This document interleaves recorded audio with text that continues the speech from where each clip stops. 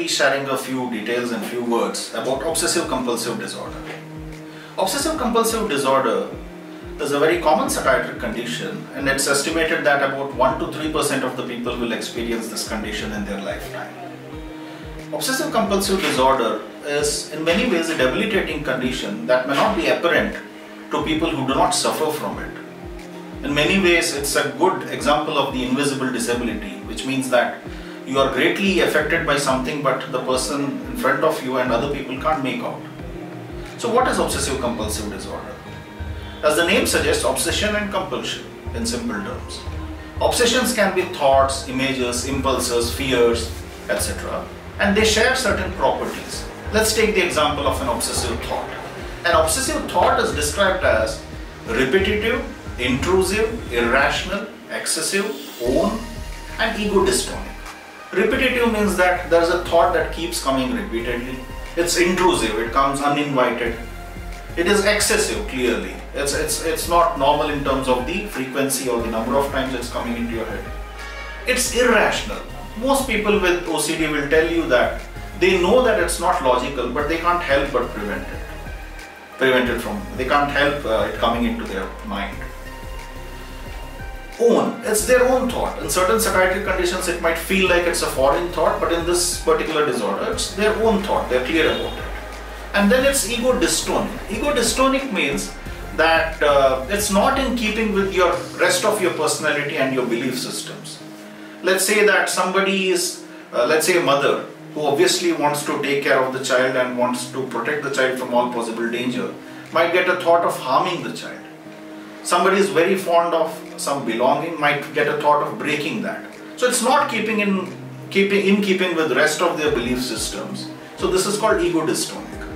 Now what's a compulsion? Compulsion is a behavior usually, sometimes it can also be a mental phenomenon, which is done in response to an obsessive thought or according to certain rules and regulations which are applied rigidly. And these do not have any logical basis, like somebody might have to count a particular number of times, somebody might have to go back and forth a number of times, etc. So obsessions and compulsions, this is in simple terms what OCD is. There are many different nuances to this. People can present with many different kinds of presentations, and the details are not part of the scope of this video. So how do we intervene in case of obsessions and compulsions or OCD? Interventions again can be in the form of psychotherapy, medications, brain stimulation methods, etc. Psychotherapy, the classical method of psychotherapy in OCD is behavior therapy or CBT, in particular exposure and response prevention. There are many other kinds of psychotherapeutic interventions for OCD. Details are again beyond the scope of this video, but psychotherapy is an important intervention in case of OCD. Then there is the medication related option. Different kinds of medications can be used, and it will have to be tailored based on the individual, the exact condition, the kind of symptoms they have, etc. Besides psychotherapy and medications, the third option is brain stimulation. Brain stimulation, particularly, there are 2 or 3 modalities, although many different are being experimented upon. So RTMS, TDCS, and deep brain stimulation. RTMS or recurrent transcranial magnetic stimulation is a non-invasive procedure that works well for a certain subset of patients. TDCS or transcranial direct current stimulation is another such intervention that works for a certain subset.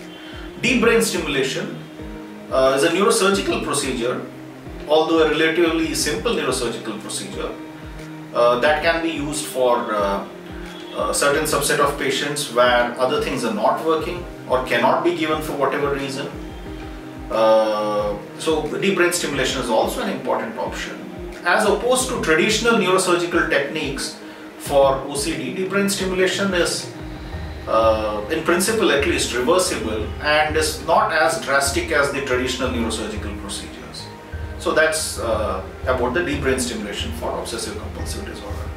So in this particular video I have covered briefly the nature of the condition that is obsessive compulsive disorder, the kind of effect it has on the people, the percentage or the prevalence of the obsessive compulsive disorder, different interventions that we have for it, and how to generally go about this whole topic. So thanks for being there with me.